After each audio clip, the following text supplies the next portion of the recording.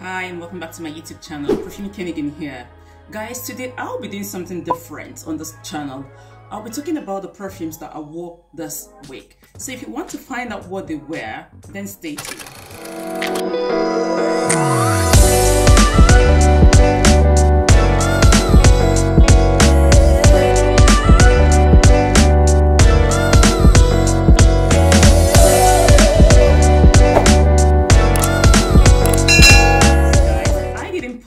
Videos a few weeks ago because I decided to take the time off from content creation to rejuvenate and to recalibrate. I started this YouTube channel in January this year, and since then I have been consistently putting out one video each week, which might not seem like a lot, but combining it with my day job and other things that I do, for example, I'm a writer, I have books, makes it a lot for me. Now, I am not complaining.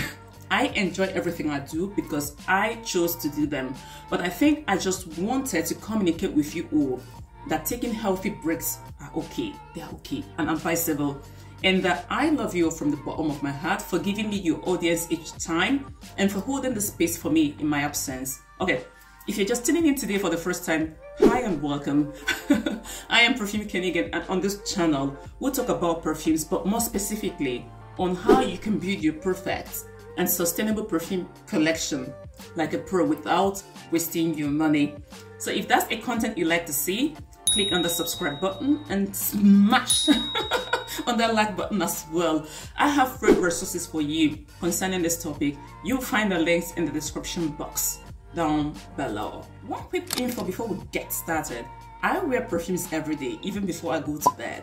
So the perfumes that I will talk about will also encompass my nighttime perfumes as well. So the number 7 perfume on the perfumes that I wore this week is a stunning fragrance that was suggested to me by a lovely gentleman on this YouTube channel. Hello Scott, thank you. The perfume is from the house of Amouage, and I can say at this particular point that Amouage is my most favorite niche perfume brand, because their offerings tend to be more, I'd say, unique, bold, and resinous, and that's the way I love my perfumes. I unboxed this particular perfume on my Instagram page at Perfume Koenigin. If you're not following me there yet, then do so, because I post more real-time perfume reviews over there and other shenanigans. So head over to Perfume Koenigin and follow me there. So guys, the perfume that I wore on Monday is called Jubilation 25 by Amouage. This is a very retro, complex vintage scent that is deeply feminine. This, in my opinion, is a cheaper fragrance without an oak moss, which smells like a combination of the 1930s and 2023, and that's where the complexity comes in.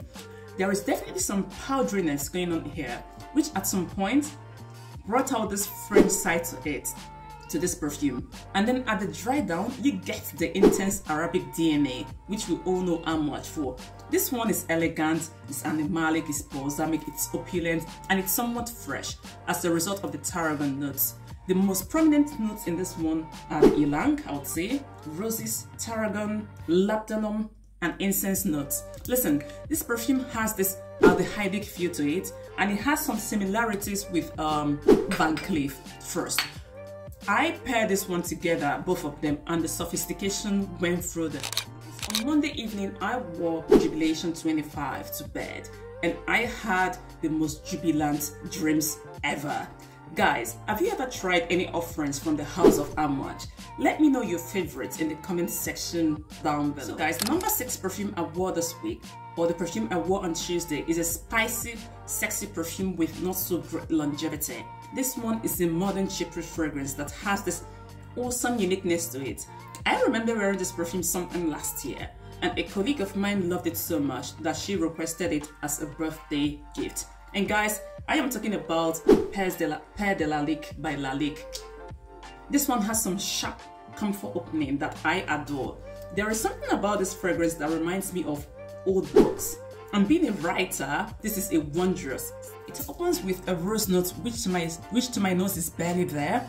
Then after a while, the iris, camphor, black pepper, orris root, vetiver, oak moss, and patchouli reveal themselves and remain prominent until they dry down. The rose here is the dark vegetal roses and not the petals. And the black pepper here is really spicy.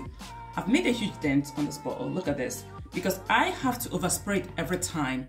The longevity is not the strongest. I get 3 to 4 hours wear. I paired this fragrance with Eau de Orient by Rituals, and the scent profile became interesting as a result.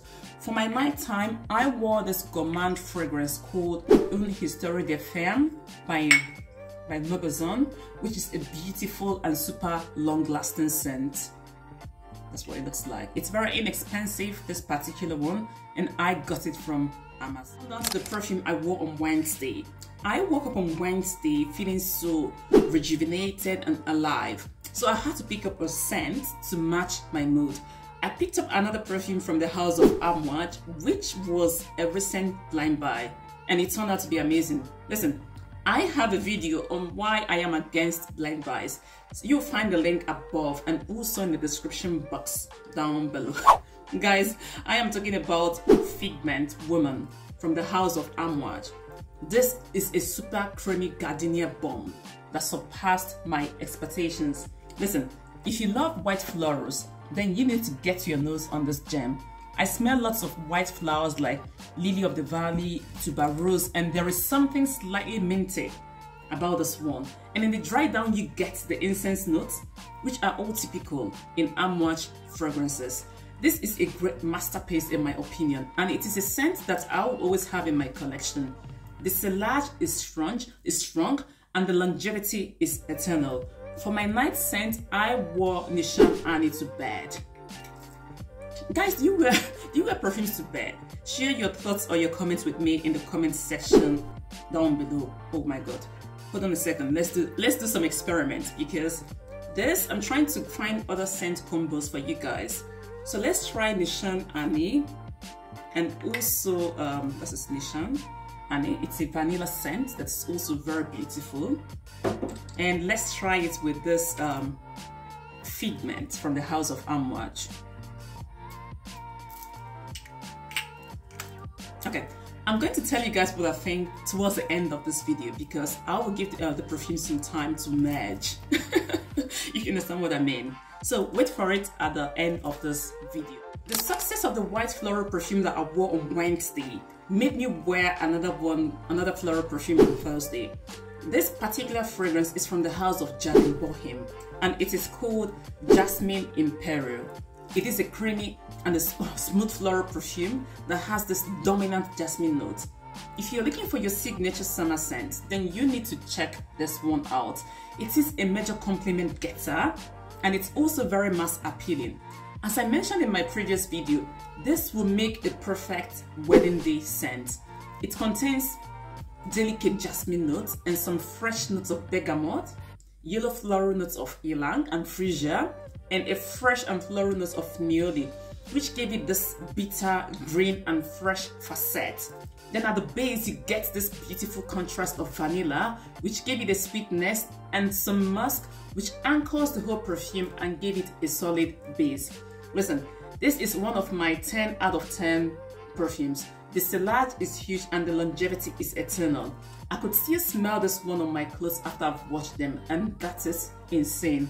Okay, before I went to bed, I wore Minha by Latafa, which I previously reviewed on this channel.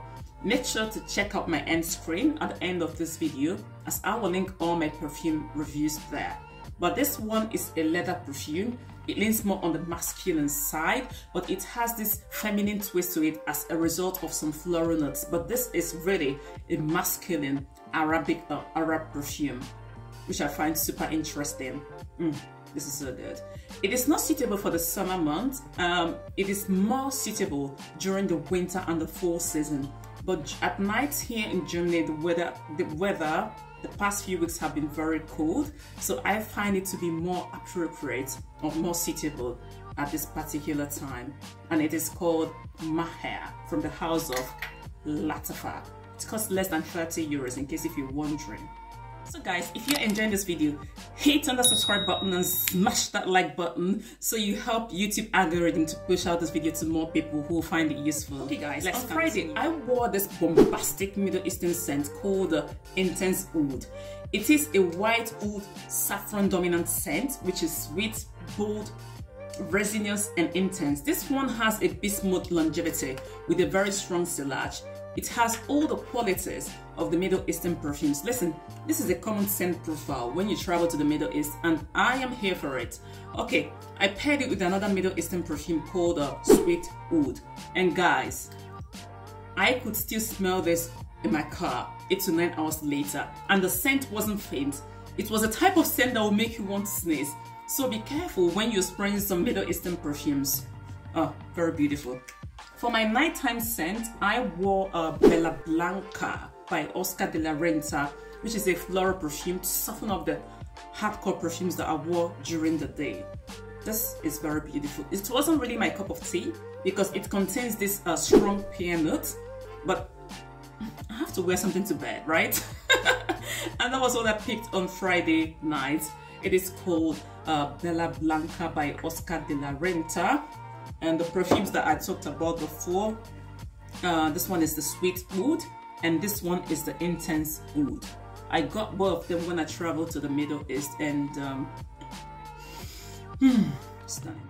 Saturdays are for Reckless Leather by Amouage. Guys, if you have any Amouage fragrance that you love, then leave that for me in the comment section down below. Thank you. Like I told you guys in the previous video, the leather in this particular perfume is reckless, it is untamed, it is arrogant, and it is a show-off. The notes in this perfume, they're very spicy and deeply resinous, but also very seductive. It contains green notes of galbanum, some resins like olibanum, aka frankincense, and at the base you get some leather and Bruxian patchouli, which gave this perfume some serious freshness and made it long-lasting. Reckless Leather is a perfume that will last forever on your clothes and skin, and it is really hard to wash off. However, it is not a safe blind buy, so make sure to sample it before committing to a full bottle. And guys, remember to like this video if you haven't done that yet. Reckless Leather from the house of Amouage. This one is from their Opus 8 collection. So guys, I have a question for all of you, and the question is, the last giveaway that I conducted a few months ago was a cash giveaway, and this time around I want to give something back to this community because you guys have been here with me since I had 1 subscriber, and now we are now over 1,500 people. And I am so grateful for that, and I want to give back to this community. So my question is, would you guys like to receive another cash during the giveaway, or do you want to receive a perfume? Let me know what you think in the comment section down below, and from your comments I will decide on what to give away in my upcoming thank you giveaway. So let's continue. So guys, today being Sunday, I am wearing an orange blossom dominant perfume, which is very suitable for the warmer months. I am talking about Nuit Blanc Intense Eau de Parfum. This one is good. This is a hands down feminine perfume with an awesome longevity and sillage. It has a very sweet opening that then envelops into this warm, creamy and straightforward scent. I can smell some woodsy notes here, but they are very much in the background. Hold on. However, I need to point out that this one is sickly sweet and that some people might find it to be cloying. But go ahead and give it a try. The price point is decent. It has this French chic aspect to it. So if you love the French unbothered and sultry side, then this perfume might be it for you. And it is called Nuit Blanc Intense. I think it was first produced in 2005, if I'm not mistaken. So it's not a new perfume, it's not a new release, but it's gaining more traction at this particular time because people are talking more about this one. And that was the reason why I got it, to see what the hype was all about. I like it, it's okay, but it's so floral, it's too floral for my liking. And like I told you guys, I love Oriental and ambre perfumes. So this one is so floral, but it is good. It is called Nearly Blanc Intense. So guys, the results are in. Remember when I was reviewing what I wore on Wednesday, which were Annie and also Figment from the House of Amouage? I sprayed it here, and I told you guys I will tell you what I think about it towards the end of this video. And guys, go ahead and give this a try. This is the bomb, guys. This is so good. The vanilla here amped up the notes, the floral notes in this one, and it made the gardenia note here to be more creamy. This is, oh my god, I don't want to smell this on any of you. I'm joking. This is really good. Annie from Nishan and Figment from the House of Amouage. Try out this scent combo and let me know what you think. And if you also want to find out my tried and trusted scent combinations, the ones that I tried out and I found it to be wow, then make sure to check this video. I made a video concerning that, I think 1 month ago. Check it out and let me know what you think in the comment section. It is getting very hot in here. Like, I am sweating, guys. I need to finish up. We've come to the end of today's video. Thank you so much for tuning in, and share with me in the comment section down below the fragrances or the perfume that you wore this week. Also, don't forget to join my members only forum where we discuss perfumes more intimately. Check out the playlist that I created for you here. I love you and thank you for watching. Cheers.